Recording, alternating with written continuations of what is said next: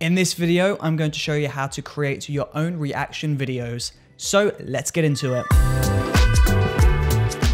So if you've been subscribed to this channel for a while, then you might have noticed that this isn't the first time that I've made a reaction video tutorial video.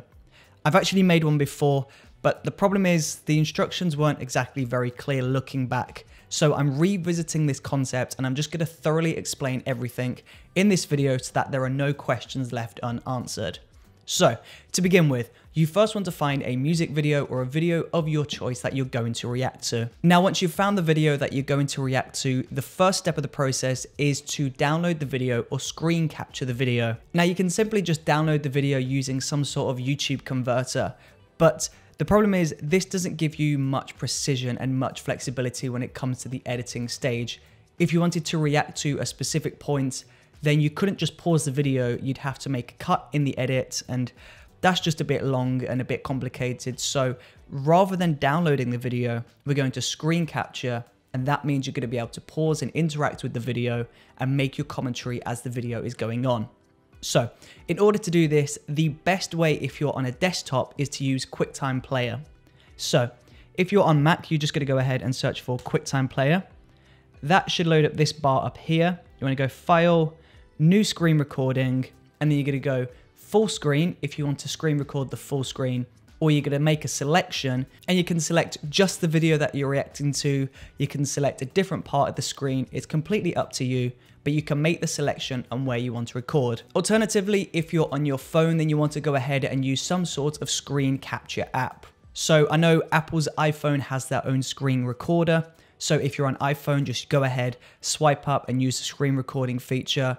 Or if you're on Android or anything else, just go ahead and find the screen recorder that works for your device and record the screen of the video that you're watching. So now that we're recording the screen, we now need to record yourself. So you want to set a camera up, you want to set a microphone up, put the camera on a tripod, make sure the image is composed correctly, make sure you're in the frame, make sure your head's not out of the shot, make sure everything is nice and clear. And now that these two are rolling, you just want to go ahead and start reacting to the video. So play the video, make your commentary, react to the video. When you pause the video, you can talk to the camera, do everything that you need to do. And then as soon as you finish your reaction, just stop the camera, stop the screen recorder, and we're going to throw these both into Premiere Pro. So now that we're in your editing software, and I'm using Adobe Premiere Pro in this example, but the techniques are very similar for pretty much every other video editing software that exists. So as long as you can have at least 2 video tracks on your timeline, then the techniques are basically the same in Premiere as they are elsewhere. So once you're in your video editor of choice, you just want to drag your first video onto your timeline. That's going to be your capture. That's going to be the footage of you. Now, I haven't recorded any screen capture footage, so I'm just taking random video clips to show you this example. So let's say this is the reaction footage, and then this is the screen recording. Now, before we carry on, we first need to sync up the footage. So you want to sync up the screen recorder and you want to sync up your reaction footage to make sure that they are perfectly in sync. And then once you've done that, you want to go ahead and select your screen recorded footage. So that is the video, that's the screen recording. We're going to go up to motion, and then we've got scale and position here. You want to decrease the scale. So we're going to decrease this down to here. You can select whatever number works best for yourself, but I'm going to select this at 40.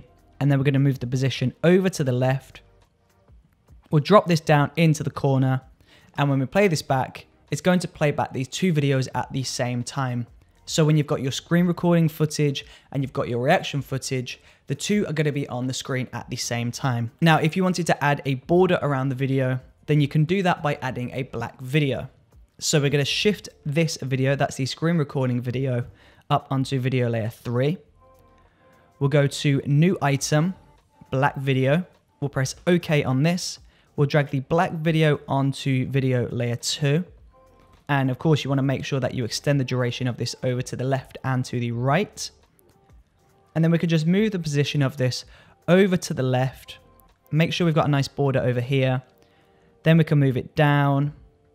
And there you go. You've got a really nice border around your screen recording footage. This means there's going to be a nice bit of separation between these two different layers. Of course though, if you wanted to change the color of this to match the branding of your YouTube channel or wherever this footage is going, we're going to go into Effects, search for Tint, T-I-N-T. We'll drop that onto the black video.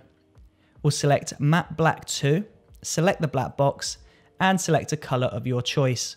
And that's going to change that black border into a different color. So there you go. Reaction videos are actually quite simple. It's just a case of syncing two video assets together, moving the scale and the position of the screen recording footage down into one of the corners, and there you go. You've got yourself a really awesome reaction video. So thank you for watching this video. I really do hope you found this helpful. And if you did, then please do consider subscribing, and I will see you on the next video. See you there.